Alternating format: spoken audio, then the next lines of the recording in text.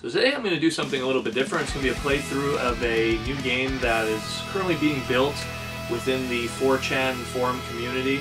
It's the Vivian James Videogame. It doesn't have an official name right now, but it's a really interesting game just because it's a big fan of Metroid and the later Castlevania kind of series design style. It really invokes that. So here's a little playthrough of it and to give you an idea of what might be coming from that.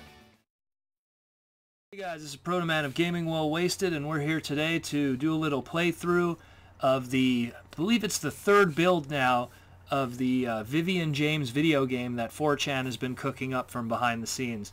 And there's no official name for this right now. We're just pretty much calling it the Vivian James video game, although on the title here is Vivian Vidya Test. So for those that don't know what this is exactly, it's just more or less a game that is put together from some fine people at the 4chan message boards, and it's essentially the character that was created by 4chan to be used in the young fine capitalists Indiegogo game that's coming up. And 4chan donated a lovely sum of money, and this character is happening. So I'm going to just play through the build of the game right now. It's actually quite interesting, and that's why I wanted to do a video about it, just the little nuances and everything, and point out all the little cool things. So we'll just get it started. Now, the game itself kind of handles like a Metroid game or the later Castlevania games in the series, and you control Vivian James, and she has her little 4chan logo on her headband there, and she has the 4chan colors on her sweater. And she is just a video game loving girl. She's very simple, nothing sexist about her at all. She just loves video games. She will play Dead or Alive and not bat an eye at the jiggling boobs, and she will play Super Mario and not bat an eye at a captured princess. She just likes video games and having fun. I'll just show her standing motion here for a moment, because if you don't touch her, she actually has a idle animation, which is pretty cool. We'll just wait for that. Any moment now. Come on, Vivian. There we go. She busts out her blue 3DS there, and if you actually listen carefully, it sounds like she's playing the 3DS game Senra Senra Kagura Burst, which was a very busty kind of jiggly beat 'em up for the 3DS, and Senra Kagura Burst is definitely something that goes against what the feminists are all yelling about. So the fact that she's playing it also cements her enjoyment of just fun video games. Now, her abilities: she has a Wiimote that shoots messages. And if you look at the bottom right there, she has a battery meter, like a Wiimote, that slowly goes down as she uses it. And it comes back up when you don't. If you use it all the way, you paralyze your ability, and it takes a while for it to come back before you could use it again. It has to recharge. And she has her health. She could get hit 3 times, although she will pick up little life pills to put up her energy if needed. She could shoot in all directions, which is pretty cool. And the little messages that they say there, well, you could pause it yourself and try to see what I tried myself, and it changes every time. I don't know how much code of messages there are, but it's pretty impressive. The little robots you're seeing there are the little Reddit mascots, so there's a little bit of a hidden message in that right there in the story. She has the main Wiimote, like I said, and then if you push start, pasta, P, which is what the Wiimote is, it's play on paste. Then you have V, which is Rage, which is a close-range melee attack, and that's actually a homage to JoJo's Bizarre Adventure, specifically the Stardust Crusaders Part 3 arc, where the character Jotaro has his stand Star Platinum, and she even points like Jotaro. Now, when you use this, it obviously takes a lot of energy. This one, because it does a lot of damage too. You can already see I kind of maxed it out. Now I'm slowly getting it back. So that one's the most powerful attack. And then the last one, which is Bait, which is B from 4chan, which is the random boards.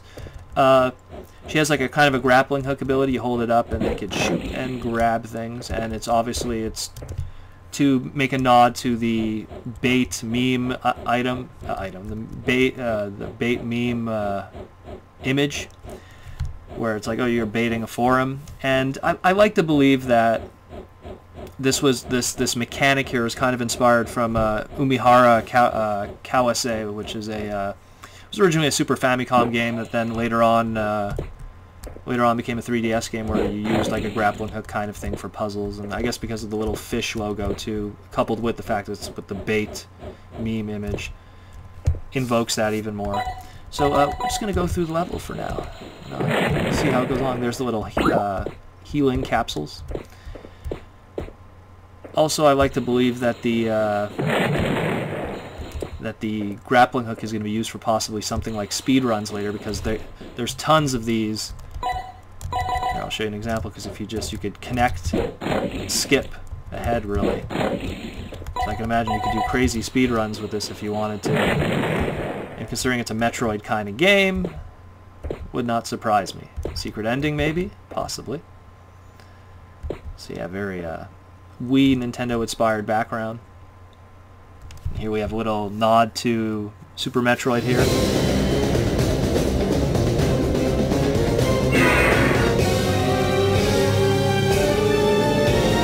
No, you're too big.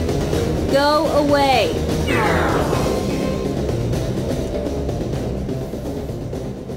So for those who didn't get that reference, that's Ridley from Metroid, and more specifically it's homaging Super Metroid, the very first level when captures the Metroid.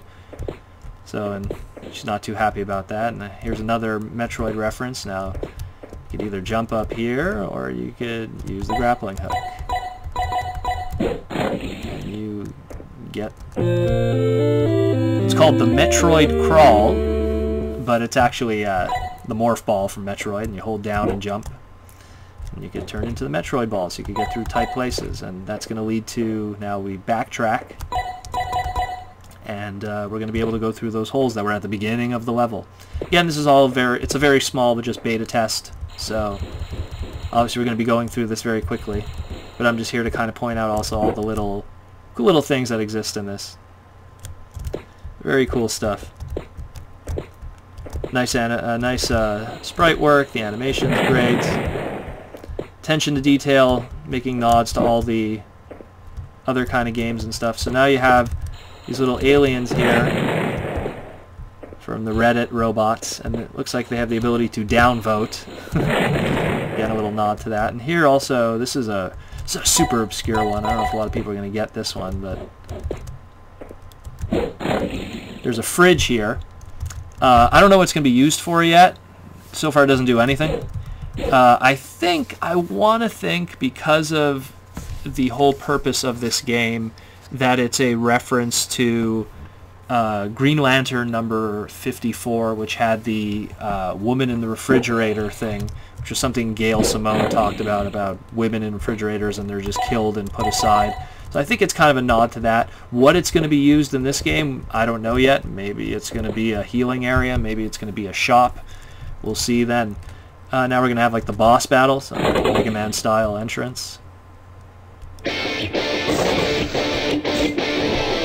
got the giant boss. Now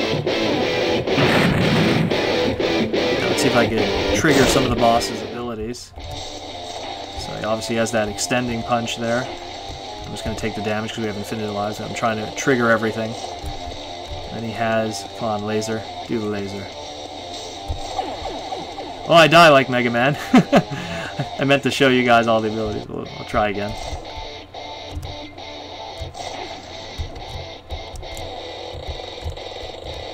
And it'll be a quick blaze after. There we go. So it's the fire in my laser meme. That one. So take a hit there. These guys actually at the bottom here, they kind of exist to prevent you from spamming on the ground, but at the same time they're used also to farm life if you're kind of dying. Although it doesn't happen frequently. Here, I'll just kill myself and make my life easier. And we're going to use the stand V.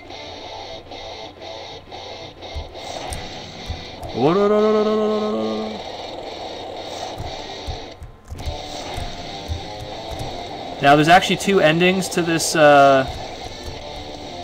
playtest. If you beat it regularly with just the remote, you just get the regular ending. If you beat it with the stand here, the V Rage, you kind of get a Fist of the North Star, a JoJo's Bizarre Adventure ending with Jotaro, how he usually points at his villains before he kills them.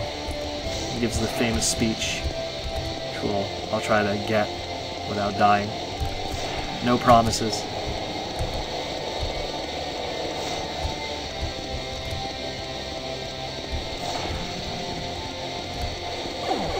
Oh, I died there. I'll get it, guys, don't worry.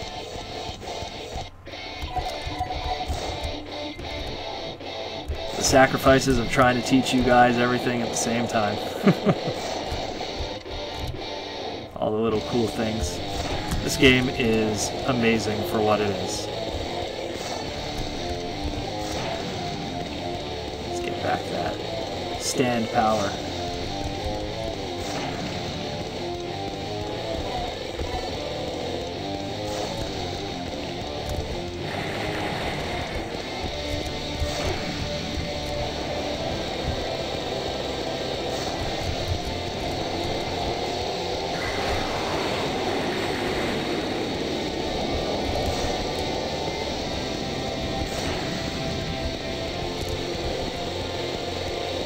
Cutting it close. We'll get it. We will get it.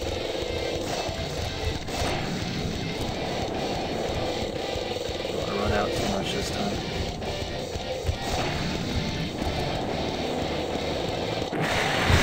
And we're gonna get the JoJo finish. You pissed me off. You pissed me off. Done even in the Iraqi style of art. So you get some story here. What were you thinking? Why would you try to invade our board? We're really sorry. We didn't mean any harm. We didn't mean to invade. We didn't have a choice. We were driven out of our home. Our mods have been brainwashed, and we started deleting all our posts. Wait, what? Dun dun dun. Oh, look at Reddit, so happy.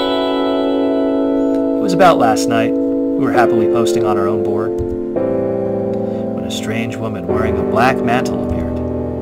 We would never refer to it as a black mantle, even though it's obviously purple. And they're making Zoe Quinn, I might add, look a lot hotter than she really is. So, I don't know about that, but anyways, one of our mods tried to talk to her. And evidently Zoe gave him hand job, I guess. Very sloppy hand job. To be continued.